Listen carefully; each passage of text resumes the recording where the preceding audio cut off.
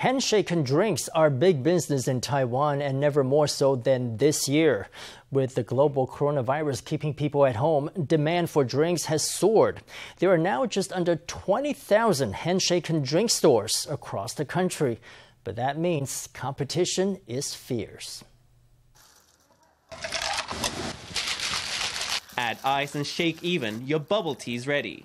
It could be Taiwan's national drink. On this 60-meter stretch of street, 7 or 8 tea shops jostle for customers, almost as ubiquitous as a convenience store. Finance Ministry statistics reveal that in 2018, the Handshaken drink market counted 17,157 stores. In 2020, that's grown to 19,970. A store of just 10 paying floor space can make 20,000 to 30,000 a month on average. Opening a store doesn't incur too much overhead, and with such high profits, is a top choice for would-be entrepreneurs. We see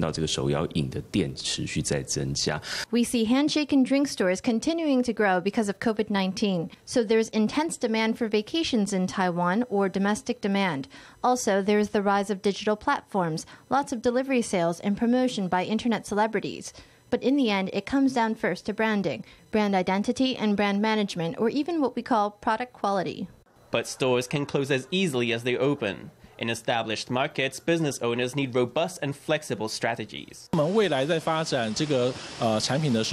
the future, as we develop this product, we will emphasize that it's slightly less sweet. But it still has to taste good and look good and be something you can take a nice photo of.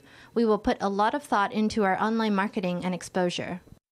A big market has a lot of competition. To make good money, you've got to come up with the goods.